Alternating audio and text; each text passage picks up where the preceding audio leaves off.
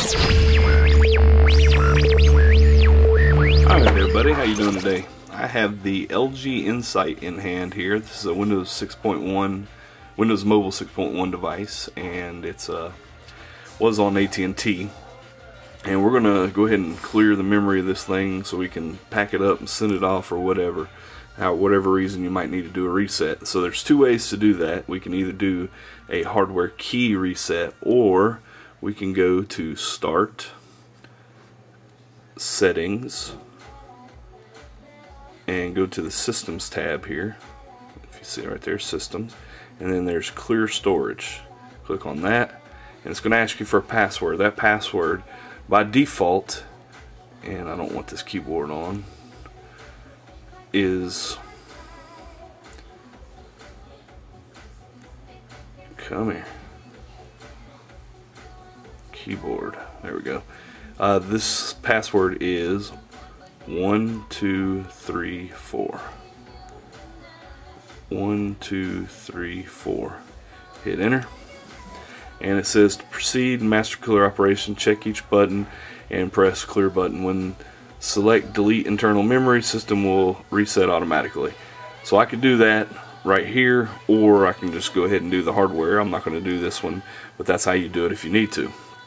So to do a hardware reset, first we're going to turn the device back off by holding down the end button here, and it will prompt me to turn the device off. Yes, I do. And now we wait. It'll be just a moment. This was a really nice device a couple years ago, or a year ago, or whenever it came out, but goodbye. Alright, so to do a hardware reset, you hold down the volume down, and then on this side, volume down here, and then on this side, you hold down the camera button. So I'm going to hold down both those at the same time, and then I'm going to hold down the end button. And what should happen is it'll boot up, and it will go through, and it'll take just a moment. We'll be here for just a moment. Now I can let off, and it should come up here in maybe 30 to 45 seconds. 6.1 was really slow on booting, and it should come up and give us the aligned screen, which will basically tell us it was a successful hard reset. And we will wait, and we will wait, and there we go. If this doesn't come up with the setup, then I let one of the keys off a little bit too early. But I believe that we got it that time because I didn't feel my fingers let off either of the keys. Once again, it's the volume down, the camera button at the same time, and the end button all at the same time. And we failed. This one failed. So we'll do this one more time. I knew that booted up a little bit too quick that time. I don't remember the device booting that fast in the past. I mean, from a warm start it did, but not from a cold start. So goodbye again. We'll attempt this one more. I'm going to hold the left side down volume rocker and the right side camera button and the front right phone button. I'm going to keep pressing these keys until the LCD comes on, and there we go.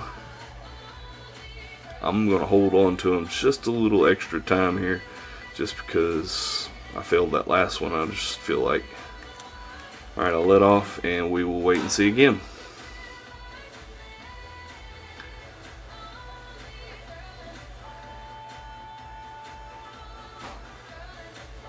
It's always good to do a factory reset on a device, whether you're going to store it for a long time, because that battery might go dead and you won't have any way of getting it off of there if you lose your charger or whatever. So if you know you're not going to use it for quite some time, or you're going to sell it or take it back to the store, no matter what device it is, I don't think AT&T would take this one back today.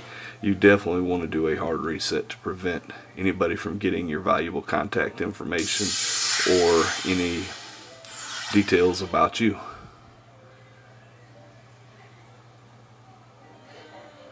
Does not look like it worked this time either, but we'll see. I felt like it should work this time. Remember, it was kind of finicky back in the day doing these hard resets. You had to just make sure you had the buttons just right or it wouldn't work.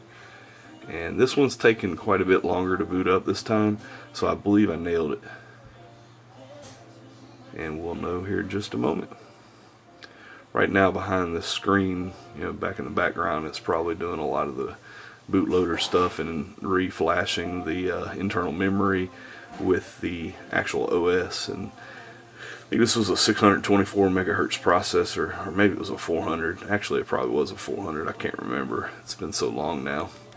But these are nothing like today's that are much faster. Okay, tap the screen to set up your Windows Mobile based device. So click there, and then you do the align screen thing. Blah blah blah, blah blah blah, blah blah blah, blah blah blah. And now we're done, and it is completely reset. All your data is gone. If we go into email, there wouldn't be anything. Nothing's there. So anyway, that is the LG Incite factory reset. Thanks for watching.